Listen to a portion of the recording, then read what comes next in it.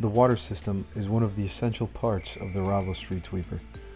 Prior to sweeping with the RAVO, we must always ensure our suction head water tips are working properly. To test our water tips for proper flow, we will put the machine in sweep mode, set the suction fan switch in the off position, turn the water switch on all the way, and drop our broom carriage with the joystick.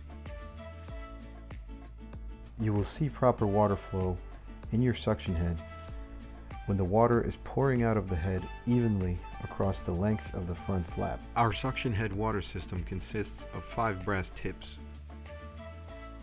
4 of the tips are located on the right and left side of the suction head. The 5th is located on the upper portion of the suction tube, easily accessible from the inspection hatch inside the cabin. If any of our tips are clogged, we must clear them before we sweep.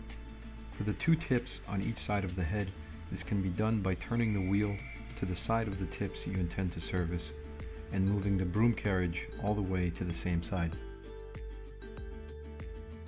To easily remove the upper suction tube water tip, we can move our broom carriage all the way to the right side, allowing us to reach in and pull the water tip out.